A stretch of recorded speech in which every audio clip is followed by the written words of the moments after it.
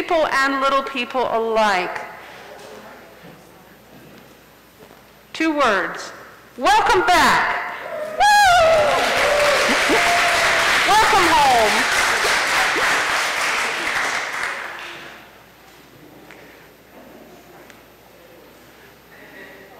Good morning, everyone. Good morning. Good morning. Hold it real close. Can y'all hear me? No. I think Yeah. I can speak loud enough. I'll do my best. All right, so we're going to do something just a little bit different with the kids. So if we take a little bit longer, we actually have carpet dots so that we maintain social distancing. So we're actually going to give the kids dots. They sit on their dots, or they can say Okay. their name. Reverend Lindsay, dot for you. Okay. Yeah, I think the boys. All right. Blue one? Green one, Noah? Okay. Johnny Ray, what color would you like? Johnny Ray wants pink. We have an honorary child up here. Johnny Ray's 18, but you're never too old for the children's moment, right? Okay. And there we go. A little dot, and I'm going to sit right up here in the front, and I'll try to be loud. All right, I may never get up again, but okay.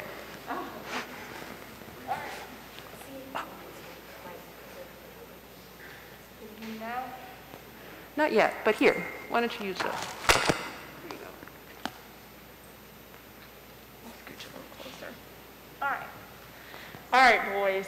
Have y'all ever played dress up? Yes. Dress up. You play dress up, you got it all nice and handsome, maybe a suit, maybe walk downstairs, and mom and dad cheered you on, right? Walk down the steps, and they were like, woo! Have you ever done that, Jay? You've done that? What did mom and dad do? What did they say? They say you look handsome? You look so handsome. Right? They were so happy to see you, right? So a long time ago in Jerusalem, have you ever heard of like the procession? Like a red carpet, baby? Have you heard of a red carpet? Like this? Have you, Noah? Yep. Yeah, what happens on the red carpet? Johnny Ray, what happens on that red carpet? Famous people. Famous people, celebrities, right? And everybody's cheering for them, and they look so handsome and beautiful. Have you heard of a time where something like that happened to Jesus? Where people were so excited to see him? How about just now, huh? Have you seen that? Yeah, they were waving palms to welcome him. And they put him on the ground.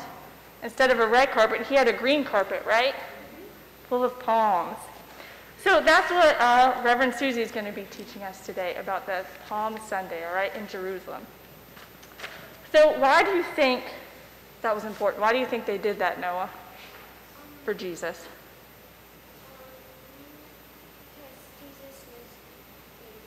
He was famous. He was important, right? He's the most important person there is, isn't there? So I got a question. Jesus is always with us, right?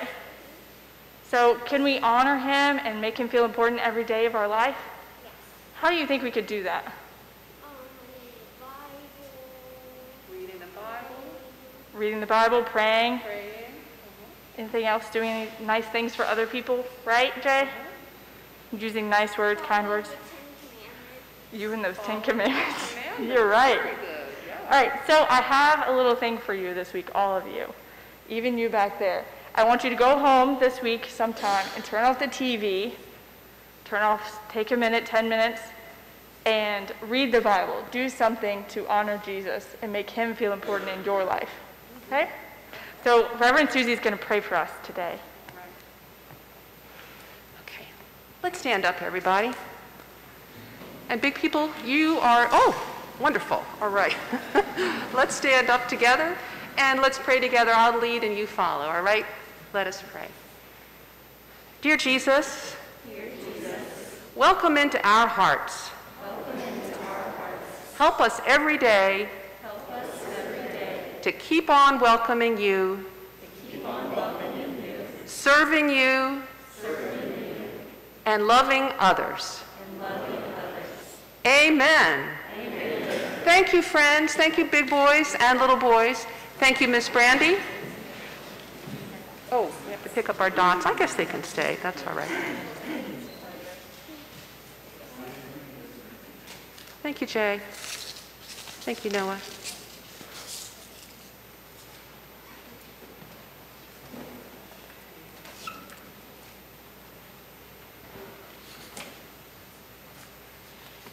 invite you to join with me in our opening prayer.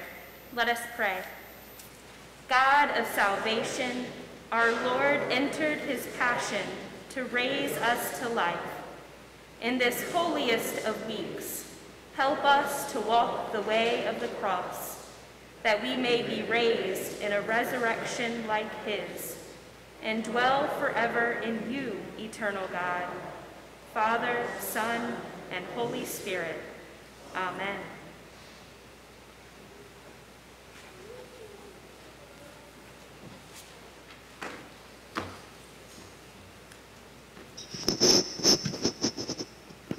Good morning. Good morning. And it is great to be back. Please join me. Well, you can't even lick your finger. Please join me in the prayer for illumination, which is on the screens. Lord of the palms and Lord of the passions, open our ears and our hearts to hear the story of your triumphal entry into Jerusalem, as though for the very first time. Situate us among the joyous crowds and help us to know that we were there as well with a different crowd on Good Friday. Amen.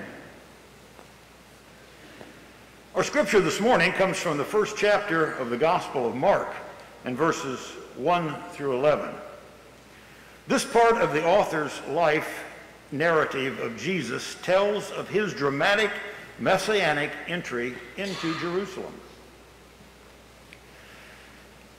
When they were approaching Jerusalem at Bethphage and Bethany, near the Mount of Olives, he sent two of his disciples and said to them, "Go into the village ahead of you, and immediately as you enter it, you will find tied there a colt that has never been ridden. Untie it and bring it. If anyone says to you, 'Why are you doing this?' just say this, 'The Lord needs it and will send it back here immediately.'" They went away and found a colt tied near a door outside in the street.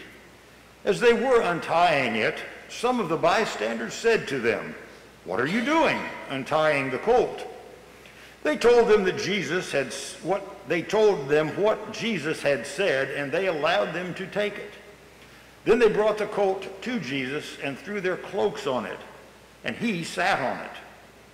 Many people spread their cloaks on the road, and others spread leafy branches that they had cut in the fields. Then those who went ahead and those who followed were shouting, "Hosanna! Blessed is the one who comes in the name of the Lord. Blessed is the coming kingdom of our ancestor David. Hosanna in the highest heaven." Then he entered Jerusalem and went into the temple. And when he had looked around at everything, as it was already late, he went out to Bethany with the 12. These are the word of God for us, the people of God. Thanks be to God. Amen. Would you pray with me? Lord, may the words of my mouth and the meditations of all of our hearts be acceptable in your sight, O God, you who are our rock and our Redeemer. Amen. Well, thank you, Mike. Once again, it is just so very good to see you here. That wasn't in my sermon, it's just coming out. So here's a question for you. Have you ever found yourselves caught between two parades? In most of the country, as here in Virginia, that would be a very odd question indeed. But in South Louisiana, where Britt and I and our two girls lived for the past 20 years, that is an active question and one that might actually spur some discussion and debate. Because in South Louisiana, particularly in New Orleans and in Baton Rouge, where we lived, parades are a way of life. If you can name an occasion or a holiday, or even, really they don't even need an occasion or a holiday, they can create a parade around it. With Mardi Gras, of course, being the biggest parading opportunity of them all, right? But like everything else that involves getting human beings together, Mardi Gras was canceled this past year. But even the pandemic didn't keep those South Louisianans down. They decorated their houses and yards like Mardi Gras floats. Yes, you may have seen some of these amazing assemblages on TV. They called it Yardi Gras. Yeah. But back to being caught between two parades. During a regular carnival season, that might actually be a logistical problem. Say, for instance, if you're in downtown Baton Rouge at the beginning of carnival season, a couple of Saturdays before Mardi Gras Day itself, you might be forced to decide between the Creux de la Capitale and the Orion Parade. Yes, which will it be? The two parades roll, that is, start at about the same time. Will it be one, or will it be both? If you wait too long, you'll find yourself pinned down by the incredible traffic and unable to go anywhere at all. Of course, if you try to hit both of them, you double your parade loot. Now, if you've never been to South Louisiana, they throw things during the parades down there. Unlike, normal parades that I was used to that just have some floats and a fire engine and a marching band, they're crazy about throwing stuff off of the floats in South Louisiana. You can amass a whole lot of loot. The Mardi Gras groups, which are called crews, throw beads and doubloons and cups and plastic swords and footballs and frisbees and stuffed animals and light-up head bobbers and many, many other things. Woe be unto the parade goer who doesn't bring enough plastic shopping bags to hold all the loot. Yes, so such are the dilemmas in parade-rich South Louisiana. The consequences of making a wrong decision about which parade to attend are pretty minimal, better throws next time. But that was not the case. In the springtime in Jerusalem 2,000 years ago, just before the Passover, the city of David was the site of not one, but two parades, two very different parades. And on that day, it really did matter which parade you chose to attend. You just heard Mike tell us about the first one, which we will call the Jesus Parade. Now, in the Gospel of Mark, people throw down their cloaks in the road, and they go to the trees and they cut off branches and wave them, presumably palm branches, in greeting as Jesus comes riding in on a colt's back. The other Gospel accounts differ. Some have cloaks, and some have palms, and some have both. But whether it was palms or cloaks or both, I think we can say a few things for certain about the Jesus Parade. First of all, it was a pretty low-tech affair, right? No bandstands or floats, not even any throws, just a lone man on a colt, a young donkey, riding into Jerusalem through the great Eastern Gate. There were no marching bands, of course, and no recorded music, but there must have been plenty of noise, because as the scripture says, Jesus' admirers were full of exultation and joy and acclaimed him as he rode into the city. Blessed is the one who comes in the name of the Lord. Blessed is the coming kingdom of our ancestor David. Hosanna in the highest heaven. But they were really enthusiastic about the lone participant in this rather odd parade. Hosanna, they shouted, which means in Hebrew, save us now. The crowd sang or shouted words from the great Psalm 118, a song of praise to God as the people ascended to the temple in Jerusalem to welcome God's anointed one, the Messiah. So if you've been in Jerusalem, the city of David, and the capital of Israel, on that day not so very long ago, you would have indeed had a chance to attend not one but two parades. The rather low-tech, impromptu, in-the-moment Jesus parade, or Pilate's parade.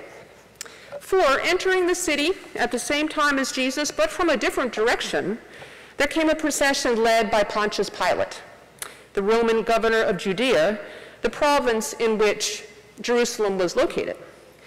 Pilate didn't especially want to be in Jerusalem on this day, with the city a tinderbox of passions of anti-Roman sentiment. But he was Rome's man in charge, and he had to be there to keep the peace with his war horses and stallions and chariots and armaments at the ready for whatever unrest might happen during the Jewish festival of the Passover, when the city was crammed full of pilgrims there to celebrate the Jewish people's deliverance from slavery in Egypt. The festival of Passover, the greatest of all the Jewish festivals, everyone who could went up to Jerusalem for the Passover. Everyone, including rabble-rousers and insurgents and hoodlums and partisans of all kinds, trying to stir up the people against Rome, and Rome couldn't have that. So a heavy presence was called for, hence Pilate's parade. So while Jesus was making his entrance through the eastern gate, through the western gate came Pontius Pilate and his entourage. Here's how two scholars, John Crossan and Marcus Borg, describe that parade. Imagine the imperial procession's arrival in the city. A visual panoply of imperial power, cavalry on horses, foot soldiers, leather armor, helmets, weapons, banners, golden eagles glinting in the sun. Sounds, the marching of feet, the creaking of leather, the clinking of bridles, the beating of drums, the swirling of dust, the eyes of the silent onlookers, some curious, some awed, and some resentful. So a very different parade indeed was the Pontius Pilate parade.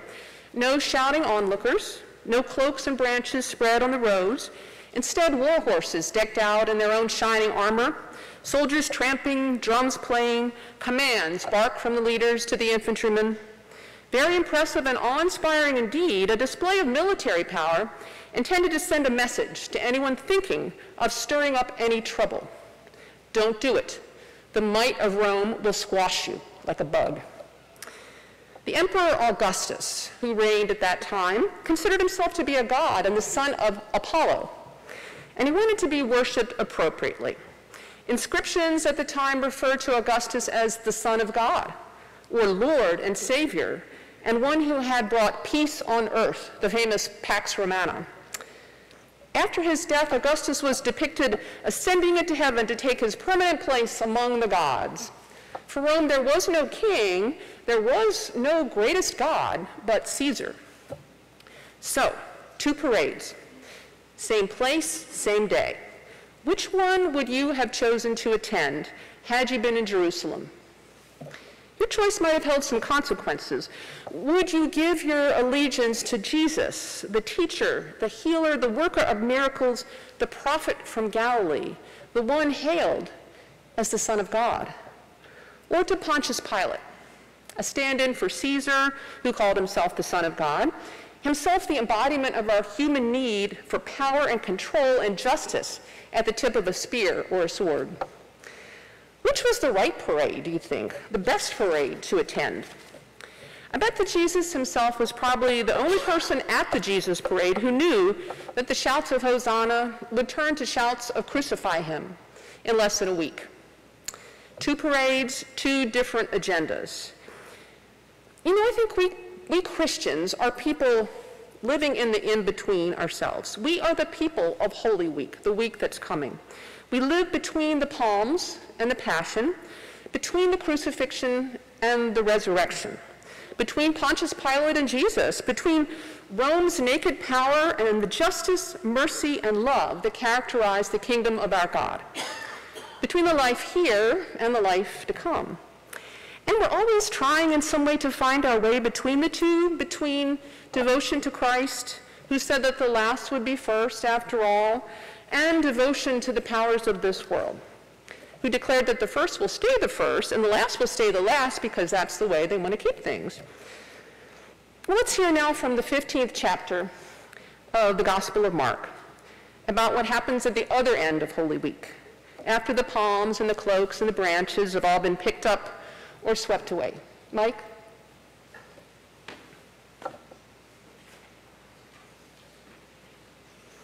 As soon as it was morning, the chief priests held a consultation with the elders and scribes and the whole council.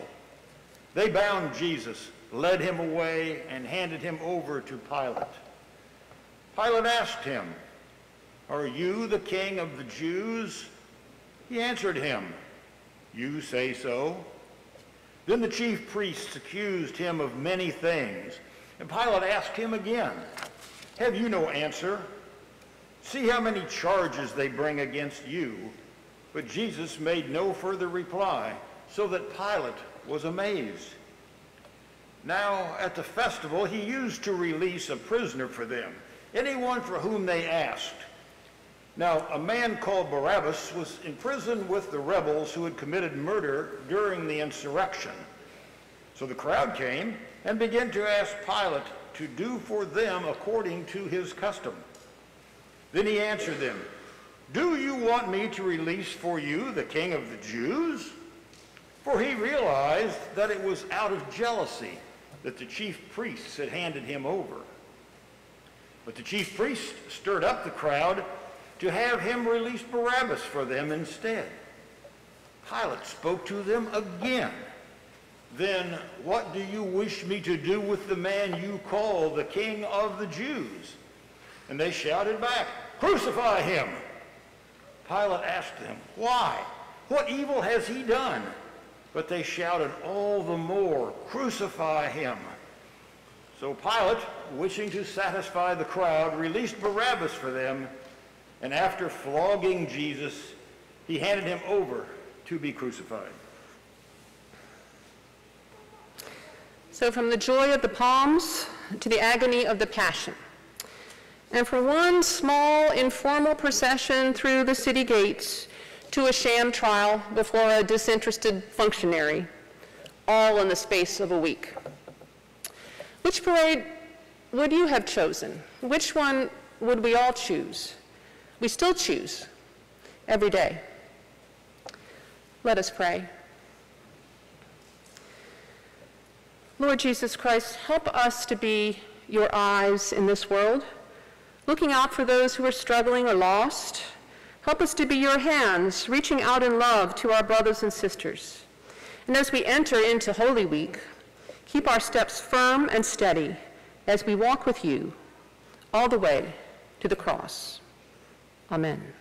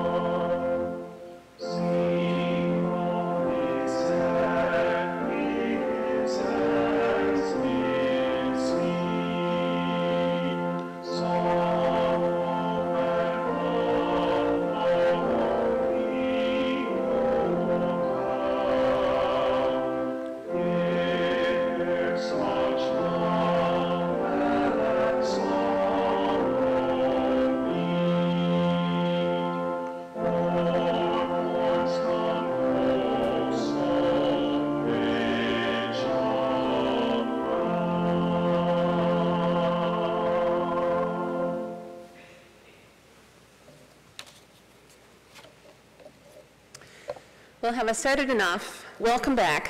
Welcome home. And if this is your first time in our sanctuary, I say unto you, welcome home. This is your place too.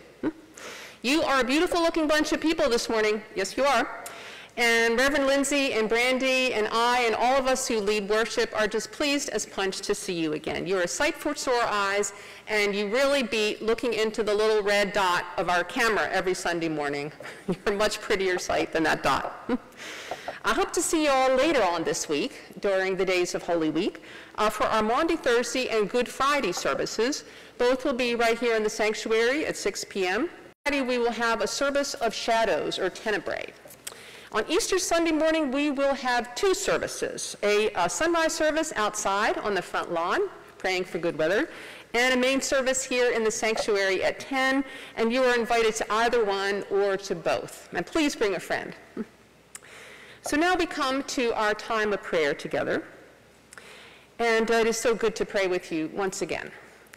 As I know that many of you have already heard, Jenny and Scott Townsend's daughter, Sarah, died quite unexpectedly this past Friday. Her brother is Sam, and both Sarah and Sam were members of our church's youth group. Sarah was away at college at the time of her death, and so let us hold this family close in prayer as they grieve this terrible loss. It's a pain that is also felt by many here in Farmville who knew Sarah growing up. Her death has touched many. Lord, in your mercy, hear our prayer.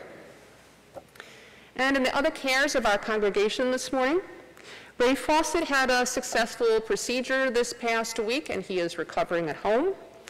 And Deanna Farrer's mother, Norma Powell, who was here this past Sunday and received communion for the first time in a year, has been diagnosed with a form of cancer, and she and her family are considering their treatment options. In our joys this week, there's the obvious joy of seeing all of you back here again. Some things haven't quite returned to normal yet. Of course, we still wear the mask, and there's still not yet any singing inside, although we are allowed to sing outside a little bit. No hugs and all that quite yet. But I'm giving thanks and praise to God and to medical science for all the advances that have been made in vaccinating our entire country and in the lowering of the numbers of the virus in our area. We've still got a ways to go, but the finish line is definitely well in sight. Praise God. So we will renew our in-person fellowship today and in the days to come, even as we continue our online fellowship on Facebook on Sunday mornings. And those who've been worshiping with us online, our Congregation of the Air, you are valued members indeed, and we are not going anywhere. So another great joy. Like so many other things, our church's regular mission trips to Honduras have not happened over the past year. But in another sign that life may be returning to something approaching normal, our Patty Wagner will soon be making her first trip back to Honduras in over a year. So I know that she can't wait to see old friends and to check in on new developments in the town of El Chaguiton. So please keep Patty in your prayers, as well as her partners with Friends of Barnabas. And as she prepares to leave late next month, we will hear more from her about her journey. For all those celebrations and for all the concerns that we hold in our own hearts, let's take a deep breath now as we go to our Lord in silent prayer. Let us pray.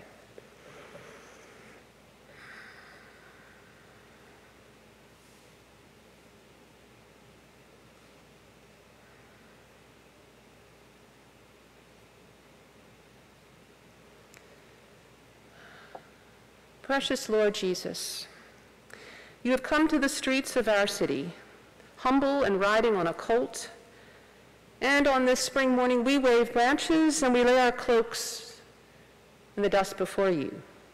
With the children we shout our hosannas, glad in this wide open moment and hopeful that you are indeed the great Son of David promised of the prophets. Oh, how we still need you to save us now. In you we rest our hopes, the silent longings of our souls, our time-worn dreams. Dreams of a return to health, dreams of a just society, dreams of a world at peace. In the week ahead, Lord Jesus, from the palms and the cheers to the betrayal and the jeers and the shame and the pain, help us to make your journey with you every step of the hard and lonely way, not turning away from the sorrow of Thursday, the pain of Friday, or the silence of Saturday. For Sunday is coming. This day and every day, it is good to join our voices in the prayer that our Lord taught us, praying together. Our Father, who art in heaven, hallowed be thy name. Thy kingdom come, thy will be done, on earth as it is in heaven. Give us this day our daily bread, and forgive us our trespasses, as we forgive those who trespass against us. And lead us not into temptation, but deliver us from evil. For thine is the kingdom, and the power, and the glory forever. Amen. Excuse me while I go down and grab the offering plate just a minute here.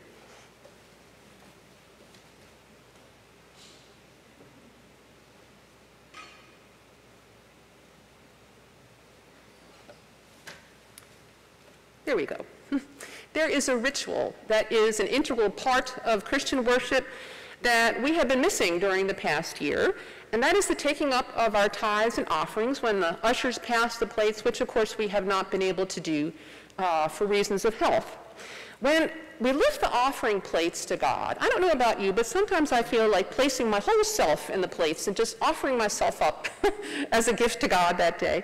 When we lift these plates, we do so in gratitude to God for all that he has given us. And as the liturgy says, we return to God just a portion of what God has given us.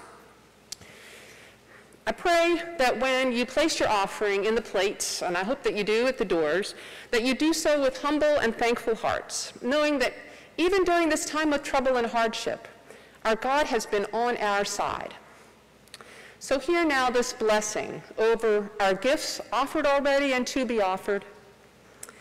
Holy God, we give thanks for your saving love made known to us in the life, death, and resurrection of Christ.